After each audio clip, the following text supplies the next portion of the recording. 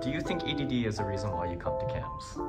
I think that EDD is a major draw of our school. That many students want that immersive program where they can really stretch. Like I said, EDD is the top of the top. If you really want to do engineering, then this is the place to go. If you can help someone define their future, you're touching much more in that regard, because that student it'll be like a ripple effect. They'll pay it forward in a sense, and they'll help others who will help others. And hopefully we can have this whole network of students who are finally understanding what it is they're truly capable of. EDD-CARPA presents Avenir Documentary.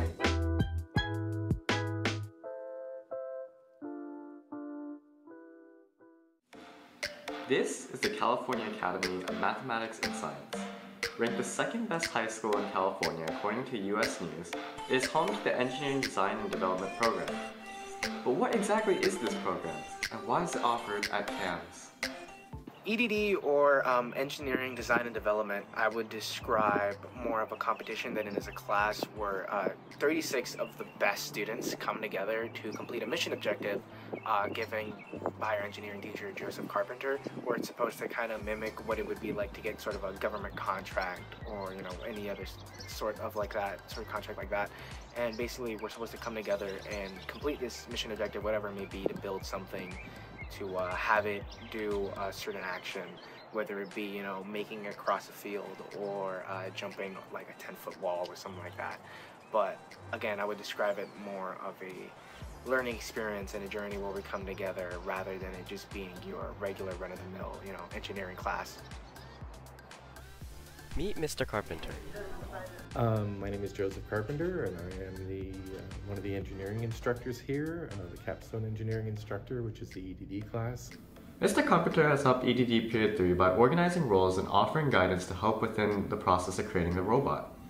One of the first things Mr. Carpenter assigned even before announcing this year's mission was a flash challenge, a small competition between the EDD periods to see who could build the farthest throwing egg launcher. The winner of this challenge was able to get first pick for company color as well as $200 straight to their bank account. Though we didn't win the flash challenge, our class learned valuable lessons about team communication and leadership, which helped us unite and grow as a company. Yes, this challenge was very unorganized and stressful at times, but at the end of the day, everyone had fun seeing the fruits of the team's labor in action as we shot 6 large jumbo eggs across the field.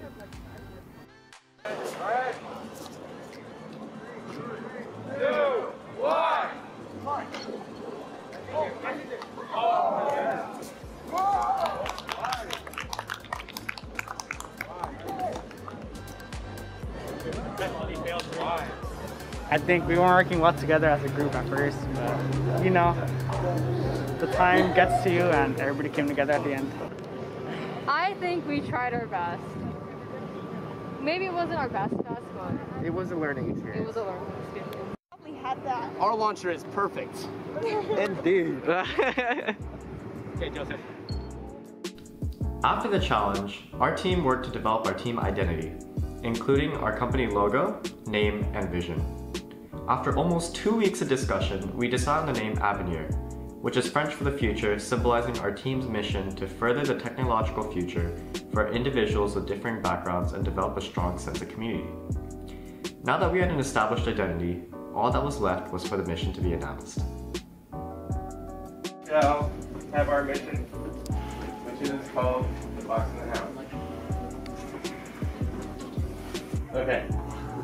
The CARPA Initiative has been commissioned by the U.S. military to design, build, and demonstrate a suite of semi-autonomous stealth-like robotic devices, hereafter known as a fox and a hound, capable of negotiating uneven terrains, running and jumping, in order to complete an obstacle course within defined parameters. The mission this year will take place on the grass field next to the CAMS basketball courts, and will be split into 2 trials, one where the bot will perform its duties as a fox, and another as a hound.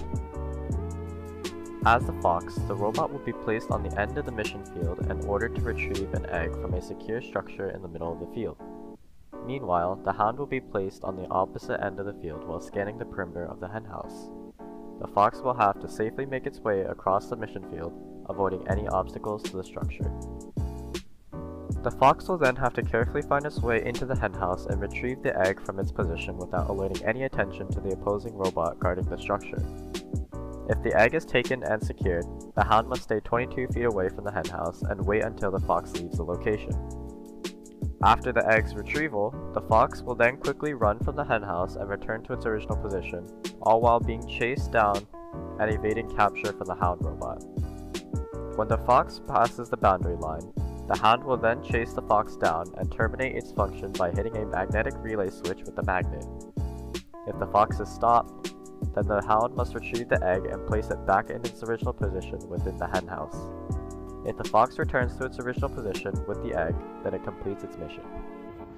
What do you hope to gain from this experience? Besides the obvious of like a winning robot and beating the other team, probably just like a good thing to kind of look back on when I go to college and think, oh yeah, EDD, that would have helped me like right now in this university class or like in this job experience. I hope to actually learn and see how electrical generally like operates within a larger scope. So like what exactly we do, because like I've heard of like electrical engineers and all that, but like I want to actually do what they do so that I can see whether this is like a good fit as a career. I hope to hone my communication skills with the class this large, and also with my position I get to communicate with various people and work on my skills at communicating. I hope to gain more confidence. I think I've really been able to see what I'm capable of doing, and just like seeing everyone else and what they're capable of doing really makes me think like me, even as right now, like a teenager, a senior, there are a lot of things that we can do. I want to work in business, so for me, working in the finance team made sense. So I hope to gain understanding of how business works, how we're trying to raise money, how like advertising and finance works, just to kind of get a little preview before I go to college and learn that stuff. With the mission announced, Avenir Innovations went right to work, planning and breaking down the design requirements of this year's robot. As we worked, we started coming up with possible designs and ideas to later present in the Systems Performance Specifications presentation. Now we know 1 meters per second is the requirement for the both of them. So we'll move that. Okay. The Systems Performance Specifications, or SPS, was our first major event involving the presentation of our ideas to a group of industry professionals in order to gain input and criticism for our robot design ideas. Alright, so Logan, how do you feel about the presentation? I feel like it's pretty good. Everybody's been practicing their parts, you know, make sure they're having it down. Solid, solid. I'm pretty excited. I never thought I would really be here, to be honest. And I'm the head of outreach.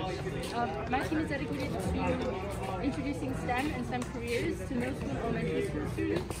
We have like 20 minutes left. You guys did great for the past 3 practices. We're really proud of you. And I know it's been a very stressful couple of months. And things started out rough because of the egg challenge. And we were at each other's throats, but look at us now, right? We're great now. So we just wanted to give you guys a little pep talk to just motivate everyone and to just like go in there with confidence. Bottom line, we're better than the other team. Amen.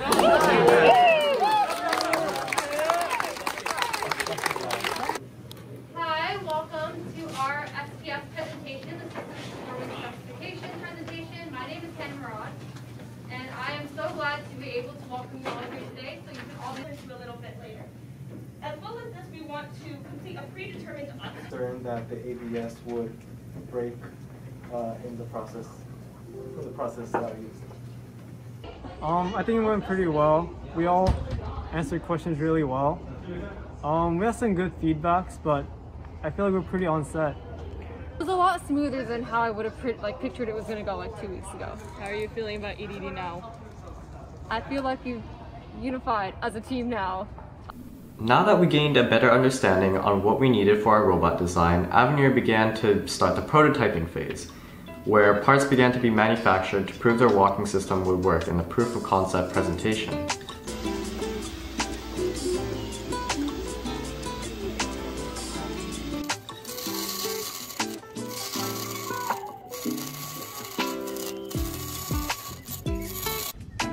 To adjust the magnet on the motor.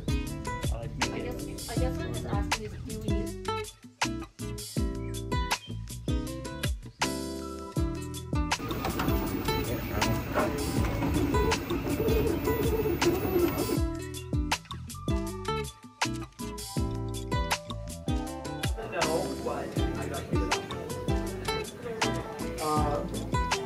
this design doesn't have the tip added on it.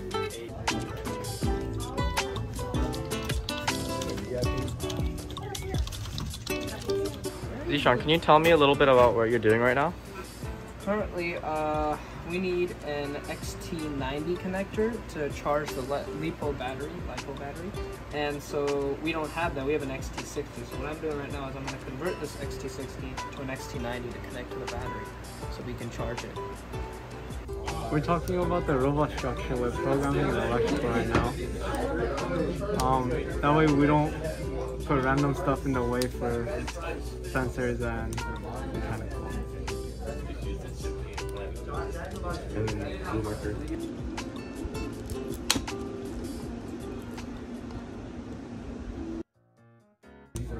Proof of Concept, or POC, was a presentation similar to SPS where Avenir presented their progress on the robot by showing their ideas physically working. Just like SPS, we came out of POC with lots of useful feedback by industry professionals. Using their feedback, we worked quickly to fix our designs, and eventually all that was left was to create the entire robot.